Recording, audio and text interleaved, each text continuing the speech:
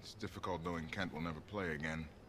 Makes the war so real. Which is odd, since it was all fiction that got us there in the first place. So you don't think we should stand up to tyrants? Sure. I've been waiting for the press to do that for 3 years now. I can't believe you took the bait.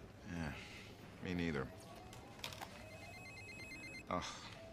Press Officer Defense. Please ID him. This is the third call in an hour. Hello. Yes, it's a pleasure to hear from you again, sir.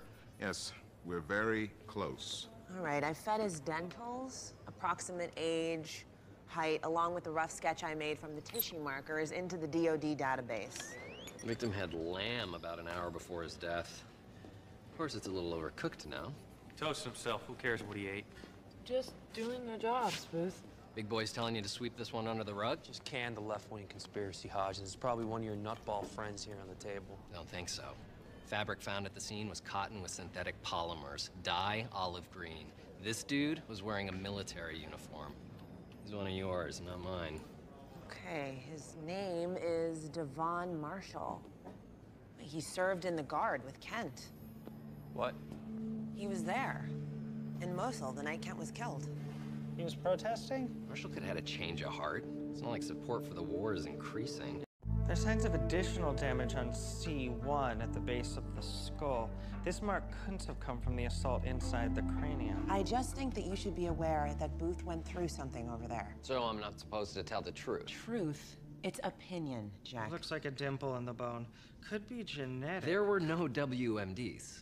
That's the truth. Every major intelligence agency in the world thought there were. We should get magnifications of the area to determine what else could have caused it. Are you defending what's going on over there? No, mistakes were made.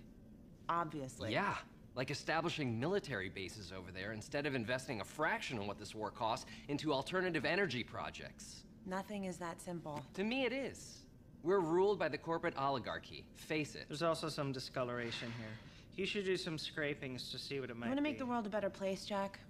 Try shutting your yap long enough to hear something other than the sound of your own voice. Hey, where are you going? The scrapings? Huh? Oh, yeah.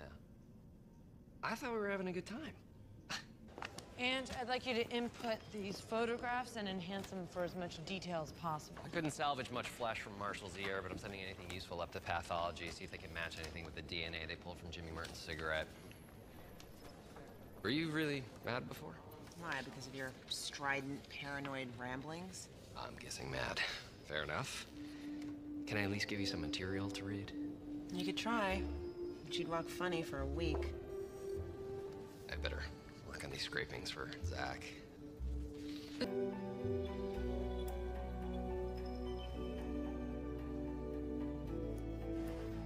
No, it's a silver star. I know how much you hate this, Booth. Let's just get it over with, all right? Okay, I want a full set of x-rays and a clear picture of all fracture patterns and a talk screen and analysis of any particulates in the wounds. I know we don't see eye to eye on a lot of stuff because, you know, politically I think we live in an Orwellian nightmare due to... What are you trying to say? Just... I'm sorry, man. Really am.